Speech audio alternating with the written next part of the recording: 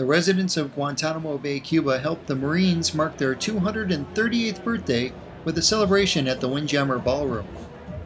It gives me personally a sense of pride knowing that and being able to view and see what we've done as a culture, as a core. It's to see us in an environment where we're all celebrating and we're all happy. It gives me a sense of pride, and it also gives me a sense of unity and kind of like a group cohesion.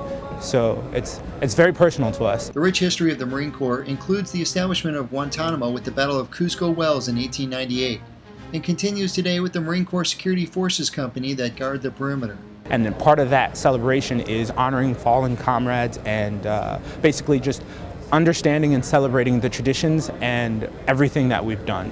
The guest speaker was General John Kelly, commander of U.S. Southern Command. I'm hugely proud to be here. It's exactly where my wife Karen and I wanted to be, amongst Marines tonight. In fact, there are no organizations in this country that love our country as much as our armed forces. Reporting for JTF Guantanamo, I'm Army Staff Sergeant Lord Neff.